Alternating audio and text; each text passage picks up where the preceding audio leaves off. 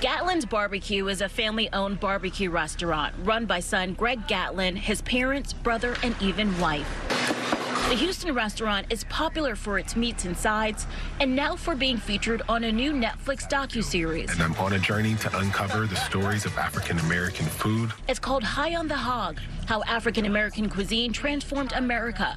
The final episode of the four-part docu-series titled Freedom focuses on Texas, from the liberation of the enslaved in Galveston on Juneteenth to how the food, staples like rice and okra that was brought to America by slaves, became an expression of freedom in itself. When you take all this American cuisine, don't take bits and pieces of what that is. Include all of that culture into what that American cuisine is. Lucille's restaurant in the Museum District was also featured in the series.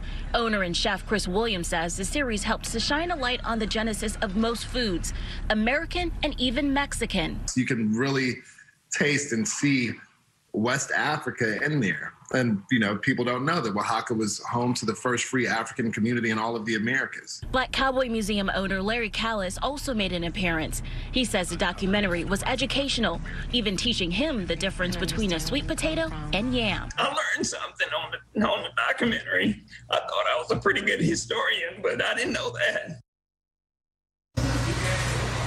The Netflix docu-series was actually a book before it came to that streaming site. Reporting live, Taisha Walker, KPRC 2 News. Well, you better not come back to the newsroom empty-handed. Yeah. I'm just saying. That looked amazing, Taisha. Thank you for Taisha. that.